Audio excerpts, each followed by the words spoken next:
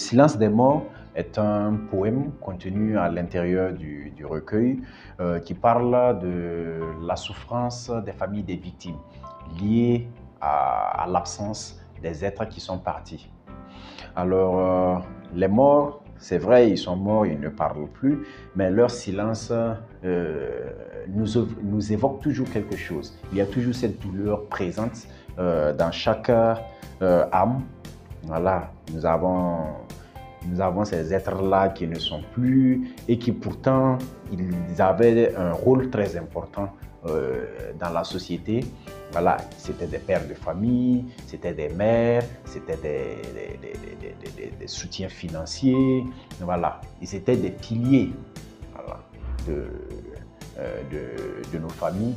Voilà, nous mettons en valeur cet être, ce papa qui part.